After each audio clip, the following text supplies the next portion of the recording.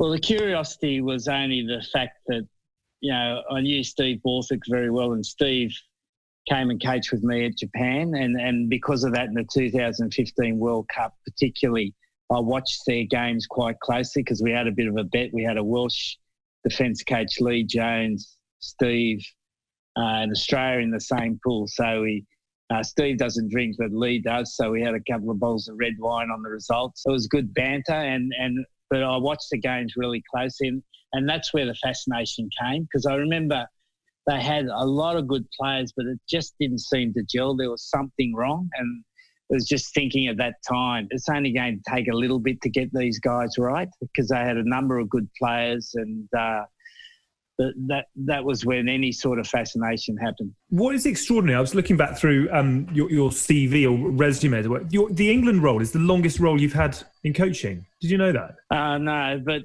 there's some extenuating circumstances too. Like sure. I'd maybe still be at the Brumbies, mate, 30 years. And you move to the Brumbies and you go to the Wallabies, and most international jobs are 4-year jobs. And again, I could have stayed at Japan but decided to move on by my own volitions. Why England, therefore, for the second term? I haven't fulfilled the job yet. I still think there's more in the team, and I think I can get a bit more out of them. I really like the growth opportunity in this team. If you look at it, the last World Cup, we were the youngest team ever to make the World Cup final. And that has its challenges in itself, because most World Cup finalists don't make it past the quarterfinal, the next World Cup. And I think that's because they're not hungry enough. They think they've done all right.